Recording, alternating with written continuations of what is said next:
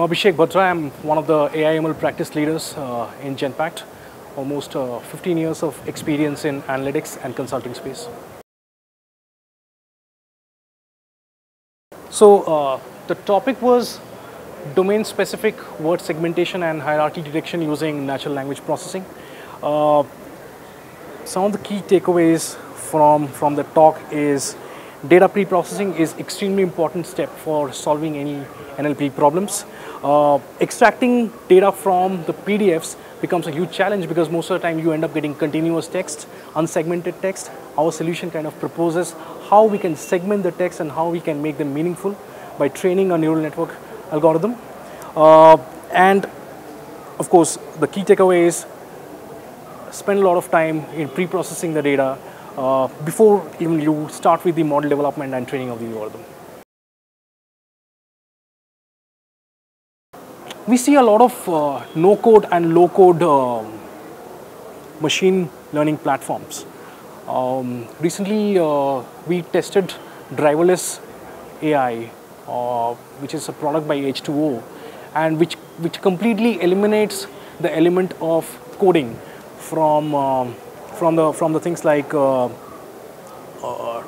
EDAs, exploratory data analysis, or feature engineering, feature model building, model evaluation, and everything. We see that happening more in 2020 as well, because I think more such platforms are coming up. So bilinguals or citizen data scientists will have opportunity to play around with the data and solve more business problems but at the same time keeping the coding level limited. See, the structured, well, okay, let me put it this way. 50 to 60% of the problems that we are still solving today are structured data problems. When I say structured data problems, it's predictive analytics or optimization, right? The rest of the problems are majority NLP problems that we are solving, some bit of computer vision. But I think that share of computer vision will definitely grow in the next few years or so, as the architectures, as the neural network architectures becomes much more powerful, as the computing power grows as well. I think people are going to start experimenting with more hyperparameter tunings, with coming up with more complex architecture with much more layers and stuff like that. So I think that share of computer vision will definitely increase, and at the same time, the kind of problems that we see from our clients, like we were discussing with some of the folks over here, most of them are actually most of those folks are actually interested in solving those problems using computer vision.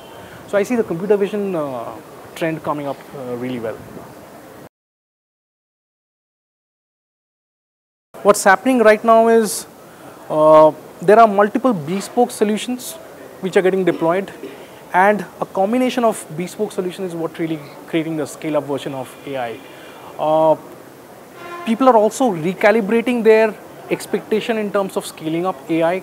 I mean, they're not trying to reach the moon on day one. They're trying to solve one problem at a time, reach one milestone at a time, and I think that's the right way of right pace of scaling as well. So the leadership of those organizations have also been calibrated, and the people who are executing those projects are also well grounded about some of the limitations of trying to scale up at a faster rate. Accelerating.